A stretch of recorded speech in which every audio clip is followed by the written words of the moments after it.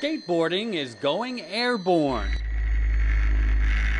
as a California startup has developed the first real-world hoverboard. Last week, the Wikipedia entry for hoverboard said that this was a fictional device. That was the first line.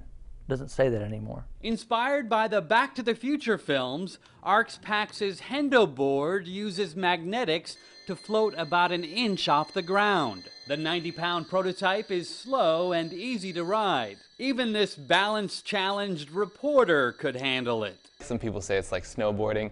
Some people say, this is like how I imagine a hoverboard is supposed to be, which is kind of an interesting response because no one's ever ridden one before. The company is also offering developer kits so independent engineers can find new ways to use the technology. The technology can go in anything.